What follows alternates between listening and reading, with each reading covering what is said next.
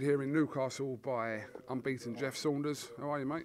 Good. Yourself? Yeah, all good. You were worried about the light being a bit too bright and you looking like Casper, but you look fine. Yeah, well, thank you.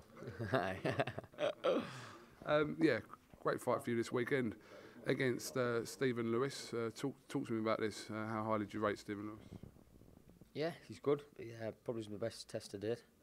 Not phased by him one bit though, not at all. I think I'll be a different cut of cloth ahead, step ahead if I'm honest. But yeah, I'm excited. It's going to be a good fight for everyone. Both undefeated. Someone's always got to go, and it's definitely not going to be mine. That's for sure.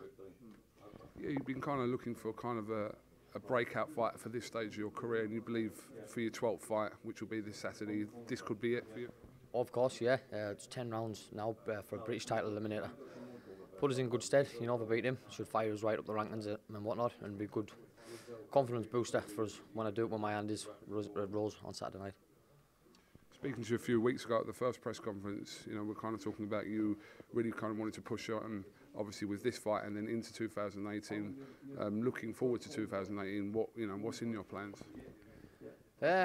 Well, just keep going as I am, keep chipping away, you know, getting some good wins behind me, climbing the ladder, and just getting myself a title shot. You know, it's nothing more than I want. There's a belt around my waist, definitely. English, British, Commonwealth, European, world, all of them. And the more big-time shows here in Newcastle that come here is obviously going to only benefit fighters like yourself, Jeff. Yeah, to be fair, the North East have got a lot of really good talent, especially coming through the rankings now. So it's good for us to give us a good show, it's a good shout, and we do have a good following from the North East. So it's good for the fans as well, so they can get out and see us all in action on a big show, if you like. Yeah.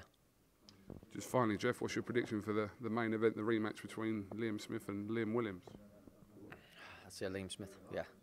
Yeah, both class acts, don't get me wrong, but I just think I can see him edging it on the night, definitely. All right, Jeff, well, listen, thank you very much for talking to us, and wish you the best of luck in your fight this weekend. Appreciate it, thank you. Thanks for your time.